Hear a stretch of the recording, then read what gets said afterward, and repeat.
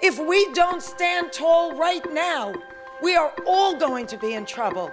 We are all going to be in jeopardy of being replaced by machines.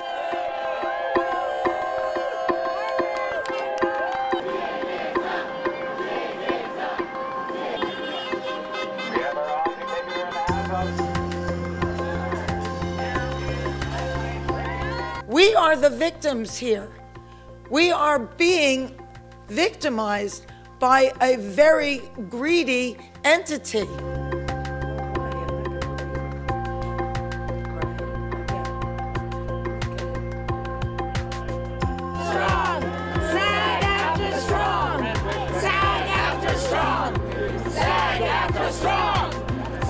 We are speaking on behalf of workers all across the nation and around the world. The eyes of workers are upon us.